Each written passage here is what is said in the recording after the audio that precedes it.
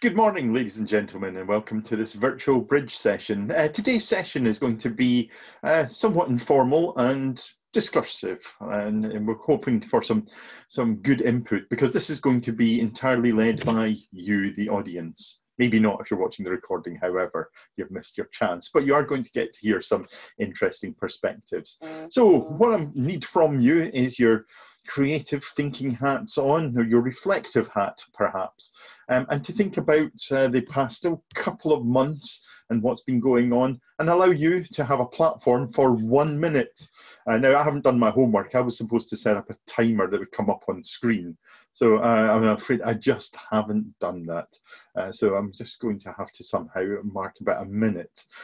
So I'm talking for a second, and we're going to be quiet for a few seconds and let you think about a topic you'd like 1 minute platform for, to have a little bit of a soapbox session on. Have a think.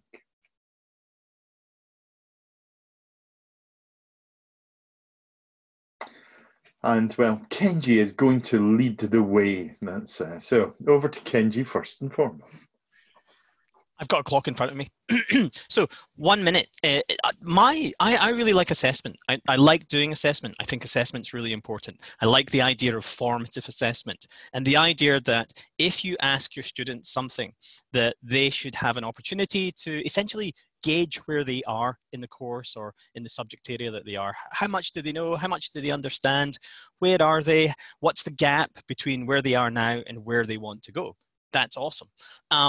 And also, once they've done their formative assessment, then they have a chance to review where they are, and they have another opportunity based on the feedback that they get to have another go and see if they've improved. And I think if all of those parts are in place, excellent. Now, the bugbear that I have is the kind of interfaces that we have to build those kind of question sets. So if you're using a platform like Moodle or Blackboard or Canvas or whatever it happens to be, I find that the process of actually typing up or writing or creating the questions is not as fluid as I would like it to be. Like it's usually a fairly painful process. I mean, I know that questions are hard to write and it takes a while, but I would just like the actual authoring process to be a little bit easier. Was that like a minute? I think that was pretty good for a minute there. So any feedback on that? Any discussion around this? Walter comes in. Yeah. Well, I thought for a moment you were describing Solar, Kenji, and it's absolutely torturous editing tool. Not as bad as the previous version, but still very difficult. So what do you think it would help if there was within each college or from SQA, there was more of a templated approach to submitting questions and answers for inclusion?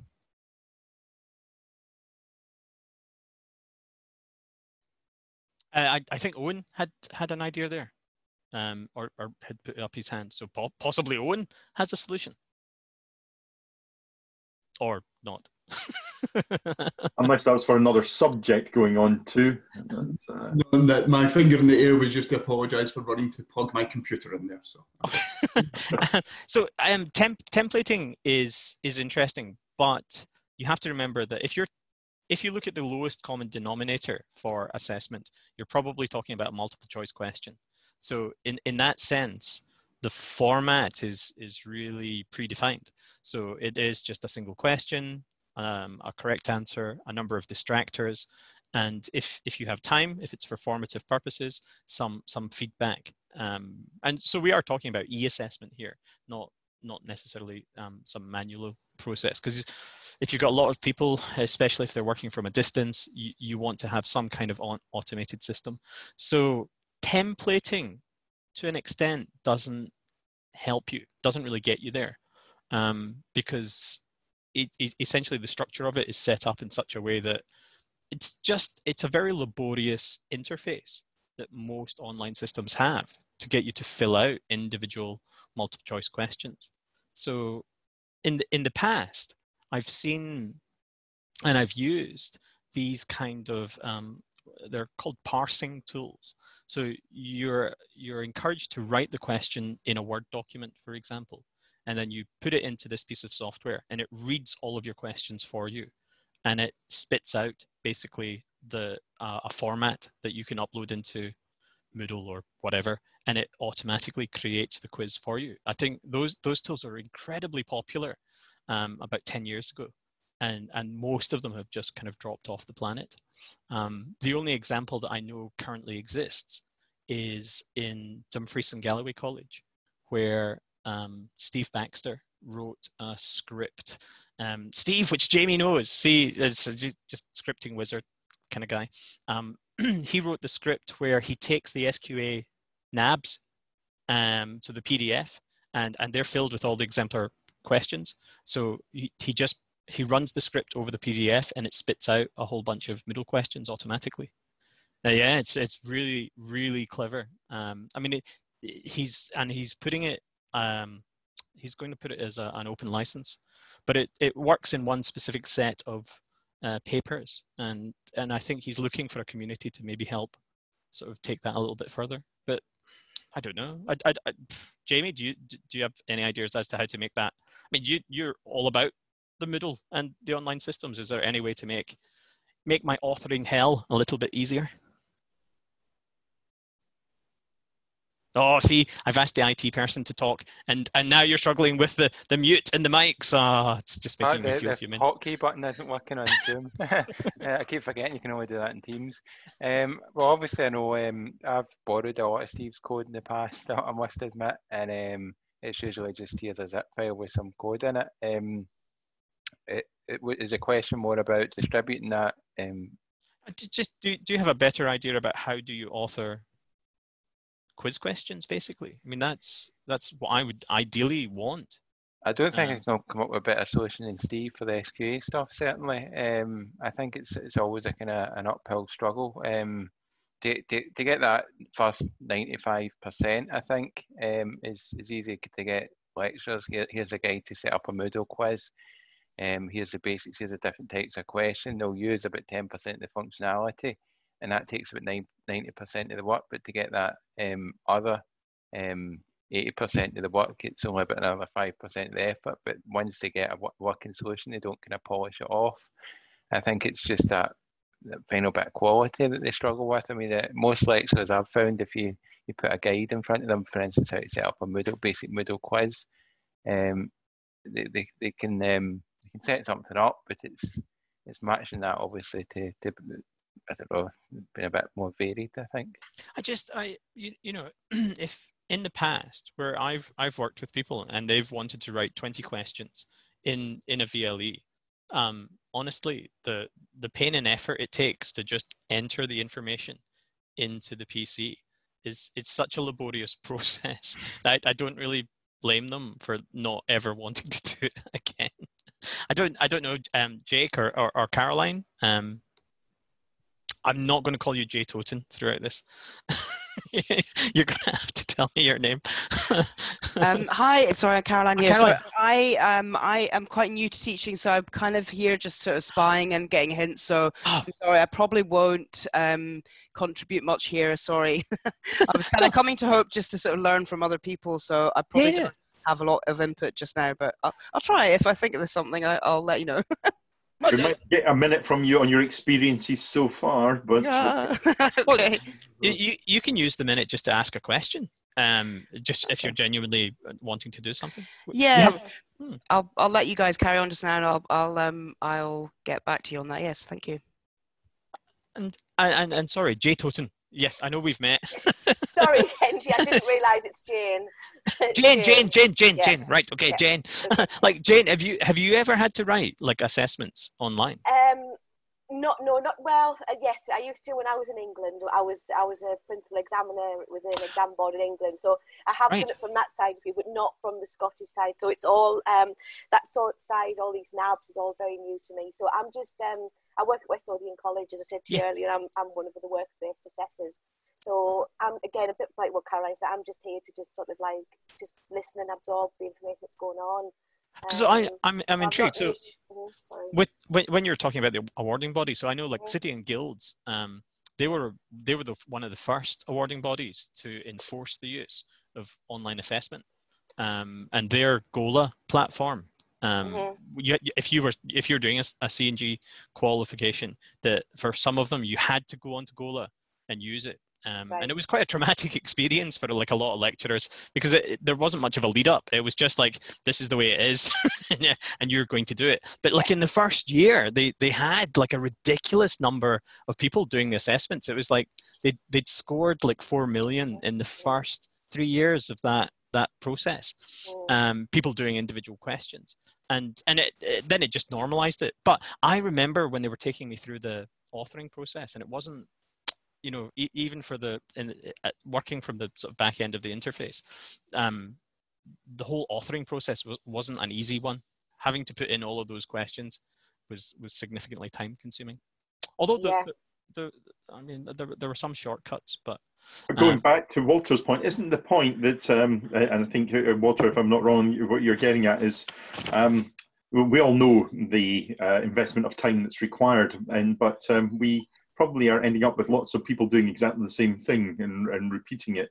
And again, it comes round to the barriers to open education and open education resources in many ways, and sharing that we have been dealing with for a long time and been through however many systems without actually, to my mind, getting to the heart of the barriers. I won't now, but a sneaky minute, but I think, I started my career as it's gone by creating an online self-assessment quiz engine which delivered 300 multiple choice questions, well, a bank of 300, and written in JavaScript back before VLEs and God knows what,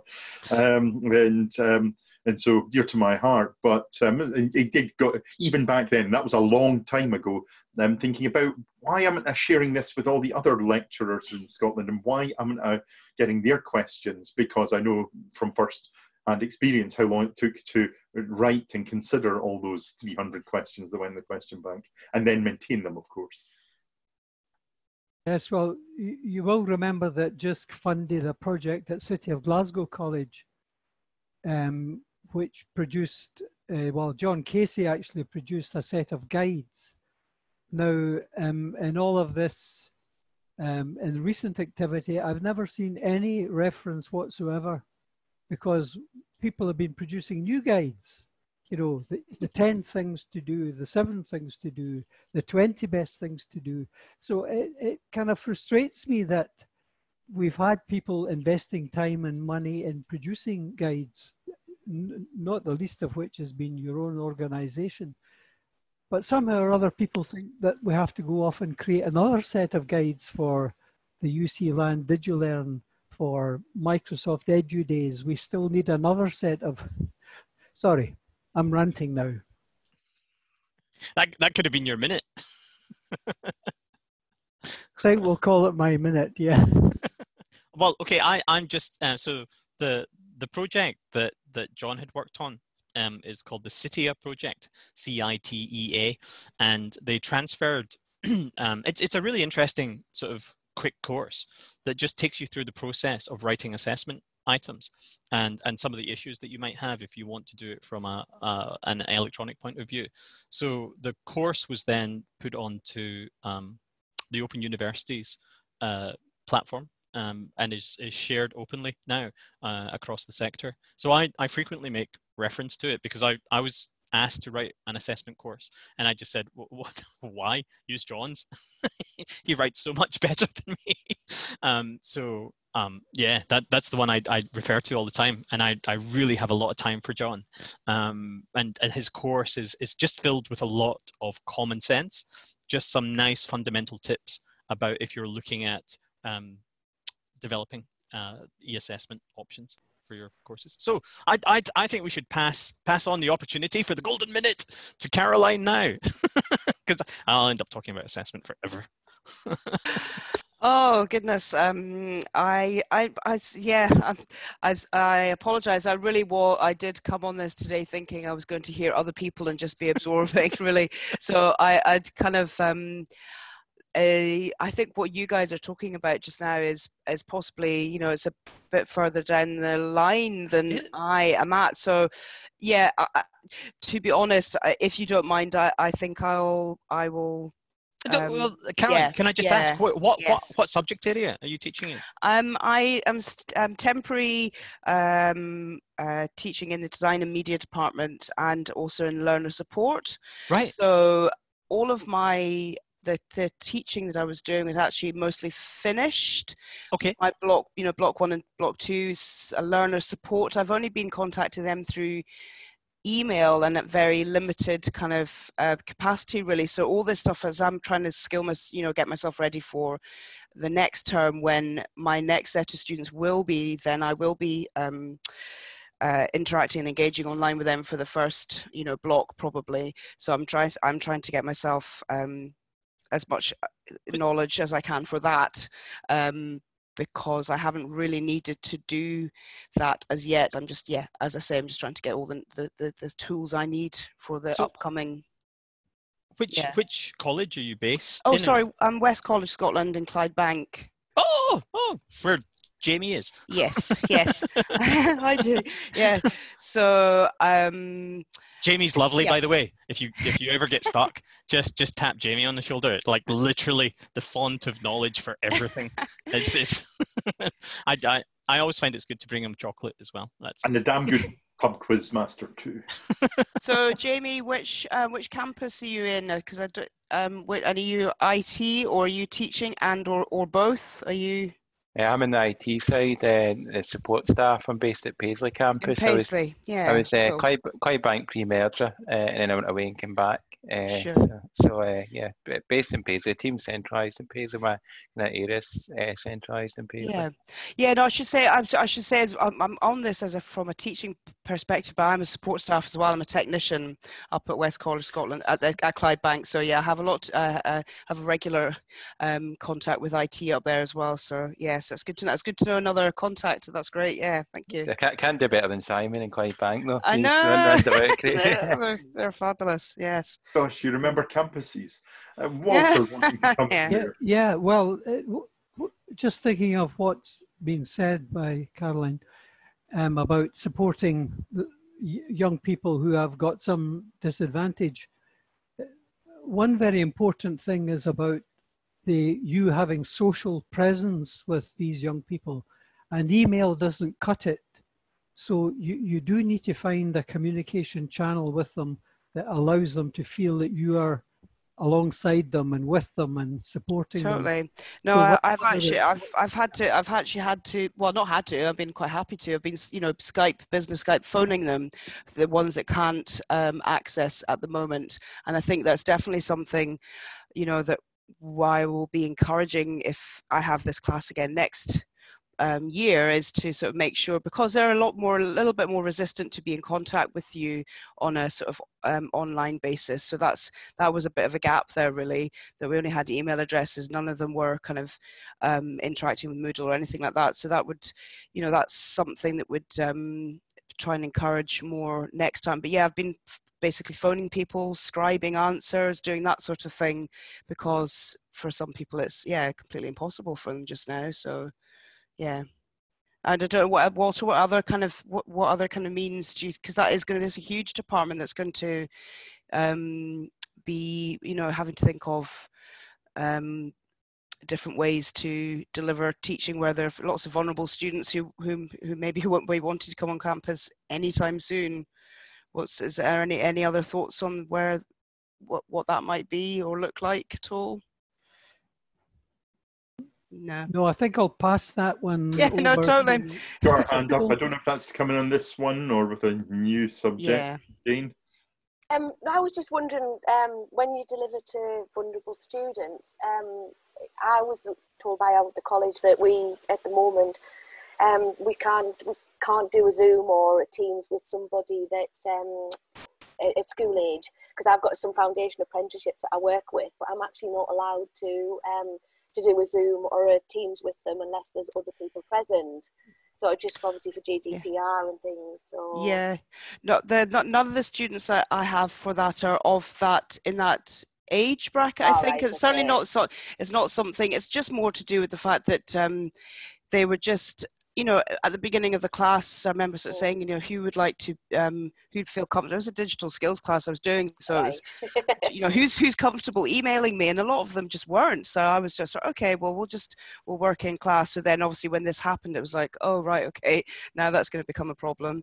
Yeah. So, but no, so it wasn't so much that. It was more people's how confident they felt about, yeah, that, yeah. I think there's an interesting question there, and it's come across my radar a number of times. I've suggested within Jisc, we have quite a lot of staff, and I know a good number, but what we don't have is any way of readily looking up how people prefer to be engaged with. And I know people who have for reason of dyslexia, would not prefer a long email from me. And if I know that, I'm quite happy to click on one of our instant communication mechanisms and talk to them. And likewise, I know that some people suffer from perhaps an anxiety issue and or disorder, and they would prefer an email rather than synchronous contact. And I do wonder for learners as well, whether we need to get in a position of somehow knowing with learners, and it could be taking into account the sort of the protection GDPR questions as well, or more to do with, I suppose, safeguarding, but what are the appropriate mechanisms for each one, but also what their preferred mechanism is. That's a minute. So one of the things that I know for Caroline is when you're working with certain community groups, one of the issues is the digital poverty that we covered in an earlier session. And it's about maybe creating the content in multiple formats that can reach people in different ways. So I know that in one of the schools that I help out with, one of the things that they do is they have a basic instruction set that they send out to their pupils. And it takes the form of a Word document that just really lists what they have to do for the day. And that gets sent out to all of the households, because at a basic sort of level of connection, they can receive email. Now, on top of that, what the teacher does is they record them talking through the sheet, just to say what they have to do for the day. And they just say like, okay, so today, hi everyone, this is what I'd like you to do. And they show the video on screen, and they've got their face in the corner, and they just talk through the kind of things that they're looking for, gives a bit of encouragement. Now that's sent out as a video, and you can join the live stream during the day, or you can watch the recording. Then as a third option, it's also sent out as an audio file. Because again, if you don't need to capture the whole video and you're just sending audio, then it cuts down on the amount of data that you're using. And for some households, that makes a significant difference. So in one go, if you can design some of your interaction so that it can be split into multiple formats and cater to a wider audience, it makes a significant difference. I mean, everyone likes the whole video conferencing if you have the ability to access that and you can do it. But even like moving away from video and just going to audio for some people is a massive thing. Hearing someone's voice and just talking to them makes that personal connection. And the difficulty that most teaching staff have initially is the idea of recording their voice and wanting to sound perfect. And the best advice I can give is it comes from a project called the Sounds Good project that ran, oddly enough, about 12 years ago, I think now.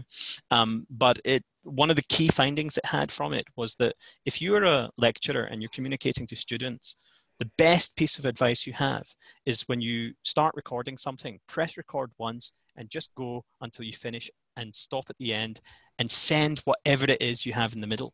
Like if you cough, if you splutter, if someone knocks on the door and shouts if you want a cup of tea or whatever, leave it in, because it makes you sound more human, and we are human. And if we were talking to our students face to face, these things happen. If you make a mistake when you're explaining something, stop for a second, go, no, wait a minute, that's not right. This is what you should be doing.